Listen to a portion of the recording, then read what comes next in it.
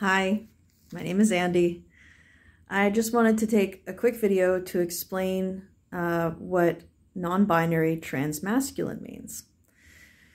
So it's one of those new terms, and I know some of you might be tempted to say, oh, that's the weird shit that the kids know.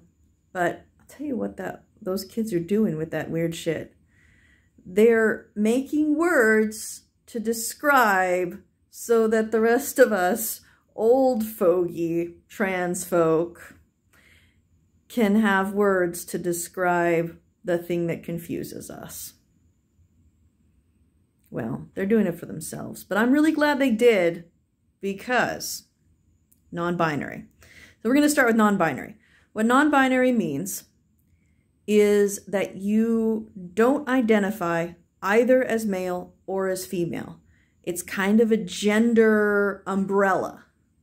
So where there's a gender box, there's male, there's female, you don't want to check either one of those. So you might feel like you're somewhere in between male and female. People that like to say or identify as non-binary and somewhere in between might add another thing on it to specify where on that slider they are, right? So some people might say, I'm non-binary femme. So that person could be either assigned male or assigned female at birth, but enjoy wearing feminine clothing and talking and behaving in a feminine manner. Someone who identifies as non-binary transmasculine, like I do, well, let's just start with non-binary non-binary masculine. And we call it MASC, mask for short. So non-binary masculine, this person may be either assigned male or female at birth, but doesn't identify as strictly male or female, but they identify more on the masculine end of the gender spectrum. So this person would like perhaps wearing men's clothing, cutting their hair in a traditionally male style, or, you know, maybe flannels.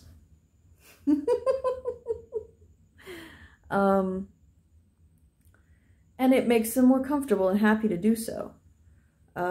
Whether or not a binary person is trans is up to them. It really is. You can't tell someone, oh no, you're not trans, or oh no, you are trans. If you feel, by a simple definition, if you feel that you are different than the identity, the gender identity, if you feel that your gender is different than the gender that you were assigned at birth, yes, you are trans. Now, whether or not you actually want to medically transition, then that changes things a little bit. There's plenty of people that are non-binary that are very happy with not medically transitioning. And you know what? Their lives are probably less complicated than mine. That shit is true, y'all. That shit is super true. Sorry, guys. Just knocked this thing over. Woo! All right. So yeah, that shit is super true. People that don't feel the need to medically transition have an easier time of it. But me, I tried that for 3-4 years.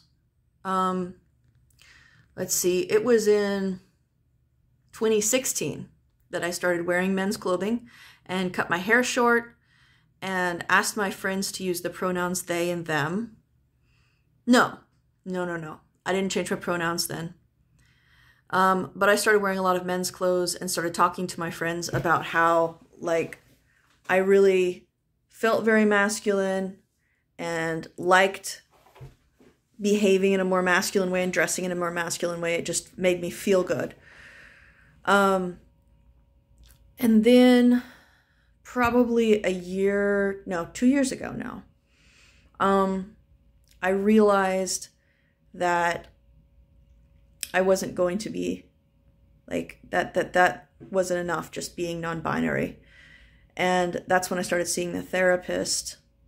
And it was during the COVID pandemic last year, probably around October or November, that I finally realized, nope, I have to medically transition.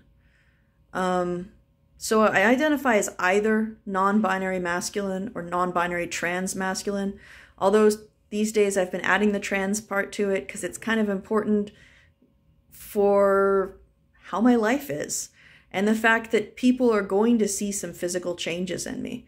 And those of you that have heard my voice before can tell that there's already a little bit of a physical change just starting. So yeah, that's me. Hope y'all have a good day. Take care. Stay warm.